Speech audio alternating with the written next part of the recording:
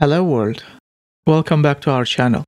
Today we are diving into a Photoshop tutorial that's all about creating bleeds and crops in images. Whether you are a professional designer or just starting out, this video will be super helpful. I will show two different methods, one of them manually and one of them with an action I prepared for you. First, open Photoshop and drag and drop a random photo into the workspace. I just choose this photo. We will start by setting up our canvas. Go to the Select on the top menu and choose All. Then head to Edit and select Stroke. Here, set stroke width to 1 pixel. Choose a vibrant color like green and set the location to inside. Once done, hit OK. Then press Ctrl+D to deselect the canvas. Now navigate to Image, Canvas Size. I prefer using millimeters, so I will set my units to millimeter. Check Relative to ensure we add the same amount on each side. We will add 3 mm for bleed on each side, so I set width to 6 mm and height to 6 mm as well. Hit OK to update. And canvas updated. Create a new layer, select all, and repeat the process again. Go to Edit, then Stroke. This time choose a different color like red. Keep the settings same with width of 1 pixel. Hit Enter. Again, deselect with Ctrl+D. Adjust the canvas size again. Back to Image, Canvas Size. We will now increase both width and height by 10 mm. Confirm the change and hit Enter.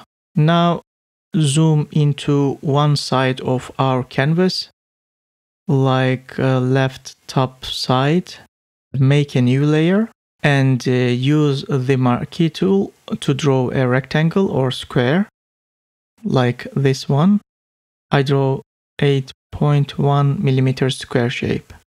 Again, go to Edit, then Stroke, choose Center for position, choose black color this time, set the width to 2 pixels, hit OK. Without deselecting, use the arrow keys to adjust the square's position. 1, 2, 3, 4, 5, right. Again, 1, 2, 3, 4, 5, and even 6 down. One more right could be better. Delete the excess parts, so hit Delete key on the keyboard and deselect with Ctrl+D again. So first border is drawn. Adjust the canvas size again, go to Image, Canvas Size. We will choose pixels, this time reducing both width and height by -4 pixels. Hit OK. And new canvas size is smaller than the current canvas size. Hit Proceed. The canvas adjusted. Duplicate the last border layer, select all, and go to Edit, Transform, Flip Horizontal. Now another side border is completed. Merge the two borders layers and repeat the flipping process. Duplicate the last layer, select and then all, and go to Edit, Transform. This time flip vertical. As you see, our borders are ready for all sides. We will save this file as a PDF in the same folder as the photo name. Save as type Photoshop PDF. Hit Save. When we open this PDF file, the bleed and crop borders are ready for print in our file.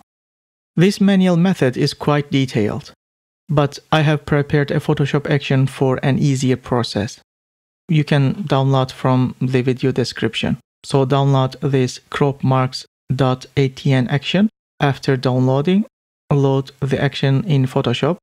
Go to Window, then Actions to open the Actions tab. In the Actions tab, click this 4 horizontal lines icon. Find Load Actions. Select the cropmarks.atn file and hit Load. As you see, our action loaded. Over this crop marks action, hit this below play action button. In just a few seconds, the bleed and crop borders are ready.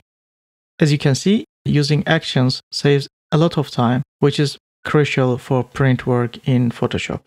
Let's save this as a new file and compare it with our manually created version. So save as a Photoshop PDF with file name like -2. So by this way, we can check one by one both PDF files. On the left, it was manually created, and on the right, it was created by action. That's it for today's tutorial. We have covered both manual and automated ways to create bleeds and crops in Photoshop. Remember, using actions can significantly speed up our workflow. And, of course, you may use crop mark actions for your bleed and crop borders in your prints. Thanks for watching. Don't forget to like, share, and subscribe for more tips and tricks. See you in the next video.